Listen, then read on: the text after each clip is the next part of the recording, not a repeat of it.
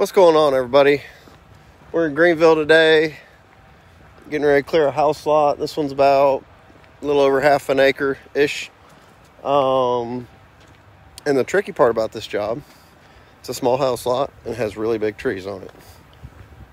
And it's a tight area. So I brought the excavator out just now.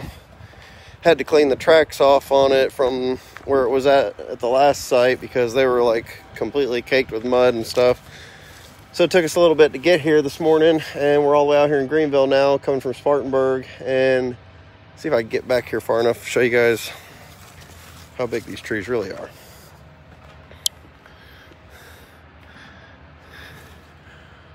Yeah.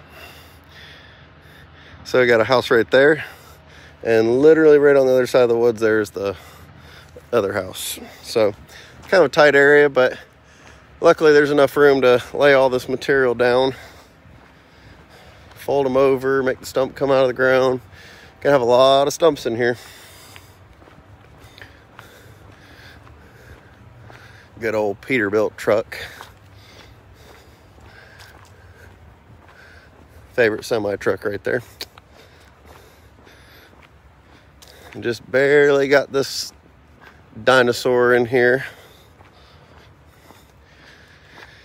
It's a very strong machine. It's a little overkill for jobs this size, but it gets it done quick. That's what I like about it. So yeah, here you go. Here's my property line here I'm working with these big old trees.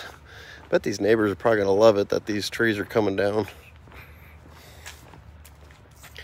Yeah, not a whole lot of room to work with, but we're about to make it happen. So as soon as he gets back with the Caterpillar, the skid steer, we're gonna use that just to kind of help move logs and brush around and stuff.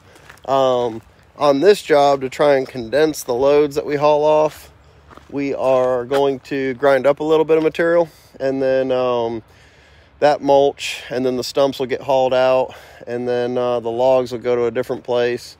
There's a lot of big logs in this on this lot here. So somebody came in here and did like the underbrush. So I guess somebody came in and did like a perk test. I don't see where they dug in the ground, but maybe it's over there where it's tracked up and muddy.